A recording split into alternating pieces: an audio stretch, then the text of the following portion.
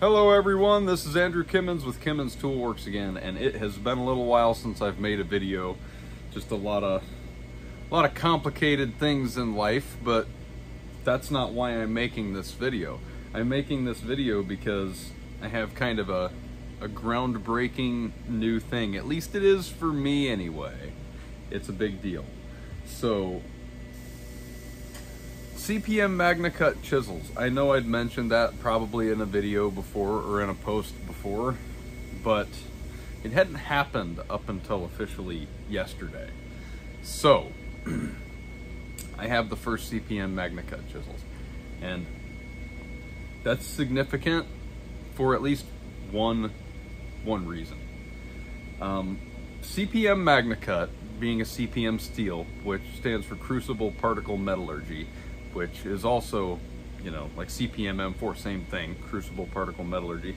It is a particle metallurgy steel.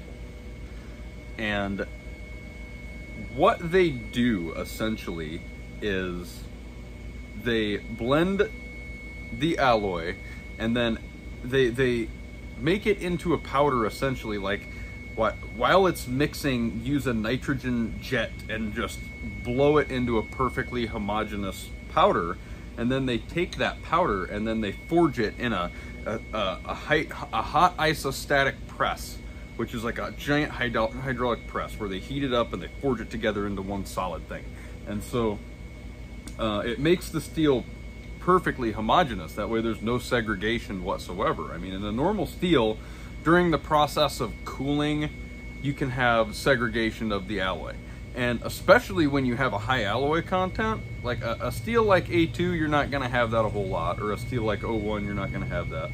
But if you try and take an alloy like CPM M4 and do it that way, it's at high risk of the constituents separating out, segregating out. And that just makes for a lot of problems. So CPM steels do not have that. That is not to say that CPM steels are perfect by any means, but they're metallurgically a huge leap forward for humanity. So it's a win for all of us, even those of us who aren't blade nerds. They just don't realize it. So a lot of CPM parts go to space, you know. But yeah, the first CPM Magnacut woodworking chisels that I know of. I mean, there may be some others out there, and this is a 4-piece set for a customer. And the cool thing about Magnacut is with this steel, you're gonna be getting the edge retention and the performance very similar to CPM M4, but what I'm noticing with the current heat treating procedures that I'm using is I'm getting a sharper edge than with CPM M4. And this is stainless. This is a stainless steel, which that's significant because stainless steel and tools don't mix. I mean, I know everybody has stainless steel knives, things like that. Those are for cutting, and they're very, very prone to chipping. Woodworking chisels have a lot of stresses that a knife's not supposed to have, which is why there aren't stainless chisels on the market. Because if you took an alloy like CPM S30V or something like that, like a stainless alloy, or 20CV, any of the really popular stainless knife alloys, and you made woodworking chisels out of those, you would find that unless you're doing delicate cutting, it would not be ideal. It's not a tool steel, it's a knife steel. See, Magnacut crosses those boundaries a little bit. It breaks rules. Magnacut breaks rules. Like rock solid metallurgical rules that everybody has operated by for a very, very long time. Magnacut breaks those. And the thing is, it took me a while to admit that, because I had to find the heat treatment procedures that made it shine in all the ways it was supposed to shine. And you know, I did. It just took a while. And I'm not one to buy into hype. Magnacut's been around for a few years, and it's like everybody has their raging hype moments, and it's, you know, God's gift to the world of metallurgy and like, okay, whatever, you know, it's the next thing.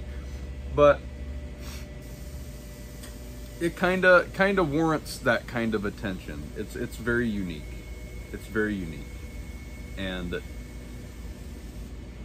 who doesn't want a stainless chisel? I mean, you don't have to oil these things. Even if they get wet, they're not gonna rust. They're never gonna patina. They're never gonna get pitting. These things, and especially in a configuration like this, where you have a stabilized curly maple handle and CPM Magnacut, you could put these suckers in a barn and in 300 years, they're probably not gonna look any different. I mean, the end cap and the socket are stainless steel. These stabilized handles are just impervious to the seasonal cycling, moisture, humidity. It's just, it'll be like this in 300 years. So that's kind of what's cool, is that I've really oriented myself to building tools that will stand the test of time and not just last a lifetime, but last a lifetime for you and then for whoever you hand them down to and continue going. And it's definitely a significant day that there are CPM Magnacut chisels. I made the scrapers in them because I ran them. I do run it maybe a little bit softer in the scrapers, but I had to get that extra hardness that I like in the chisels without giving up toughness, and that balance was achieved. So I'm very, very happy about that. And actually, it's cheaper to work with than CPM M4. So you can get the Magnacut even cheaper than M4. And it's pretty significant, actually. The M4 it's so abrasion resistant because of the alloy content that it's very difficult to work with. And so, yeah. There's also some 16th sizes in here. Like this is a 5/16. I do make 5/16.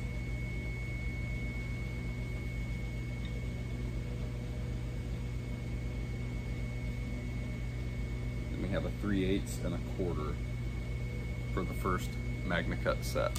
I'll zoom down here a little bit so everybody can see what's going on.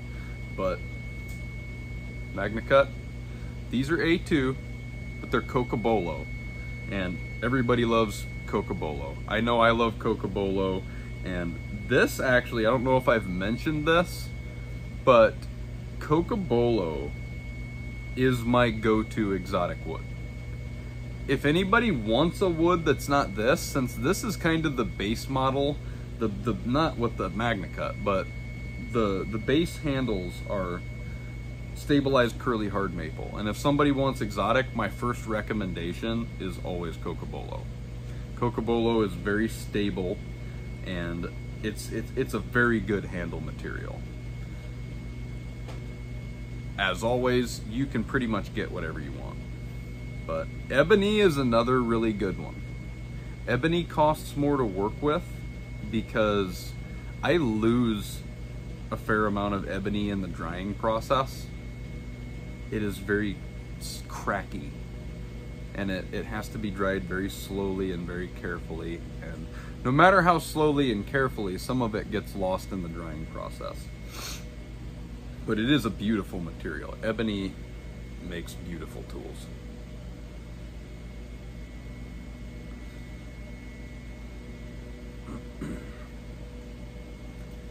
An A2, that'll always be the standard blade steel because it's definitely more economical, but it's also an extremely good blade steel. I mean, if it has some corrosion resistance properties for sure, it's like 5% chromium, but it's one that you still have to keep oiled for sure. But it takes an edge. The way that I have found to heat treat A2 and what works best for woodworking chisels in general, the A2 takes a crazy edge, just a ridiculously sharp edge, and I like that. And it's one of those that's easy to sharpen as well. It's not a burden to sharpen. The Magnacut's definitely a little bit harder to sharpen, but if you go back to the honing video that I made and follow those procedures, like if you use DMT diamond plates and you use Arkansas stones, then Magnacut, even M4, you know, really abrasion resistant steels like that, it's not that different. I mean, kind of everything. When you're dealing with diamond, everything kind of hones very similar. It's negligible because diamond is so much harder than pretty much any steel you're going to put on it. It's just no big deal. The difference is not significant. So if anybody wants chisels in CPM Magnacut, and it looks like I can even do framers in CPM Magnacut now. That is ridiculously cool. Framing chisels, especially because, I mean, outside, you'd be able to have framing chisels that don't rust. Like that's, and with stabilized curly maple handles, would be almost entirely impervious to the elements and to water. Like you could literally leave them out in the rain and they would just bring them in, wipe them off. So Magnacut for the framers is a big thing. I can do the paring chisels, dovetail chisels in Magnacut, bench chisel, all the normal stuff. I can't currently do mortise chisels in any of the CPM steels, and that's because I can't get the stock to start with. And if I ever do, that'll change. But as of now, those are just available in A2, which is more than adequate at 63 Rockwell. And yeah, so if anybody wants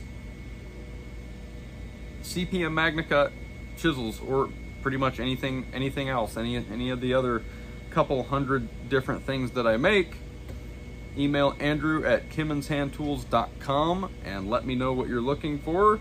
And I normally get back, I try to get back same day, but sometimes it takes me a few days to get back to people. My email gets overwhelmed. It's like cycles of it, and with spam and all that crap. There's a lot of crap to sort through, but I try and get to everybody as quickly as I can and manage my life and get my work done. So I also wanted to tell everybody, if you still want one of the Magnacut scrapers, just email me. I'm not doing any big runs on them at the moment, but those, and the same with the knives, either Magnacut or A2, you can get those still. And I also brought these over here to show everybody kind of how the handles for the draw knives look before they're finished and made into draw knives. And they're basically just that. And these right here, I cut these grooves in there, and then they get epoxy resined into the handles, and that just holds it. That way it can't pull off. But I got some draw knives that'll be going together. I have some framing chisels that need to go together, and I'll do a video with the framers and stuff, so that way everybody can see those, because the framers are cool. I need to make some. I've been planning on making some for myself, haven't got to it. Actually have no use for them whatsoever, so it's kind of hard to justify that. So anyway, I hope everyone has a great day out there. If you need anything, Andrew at kimmonshandtools.com. Let me know what you're looking for. We can talk about it. I can do quotes over email. And yeah, have a good one, and I'll see you next time.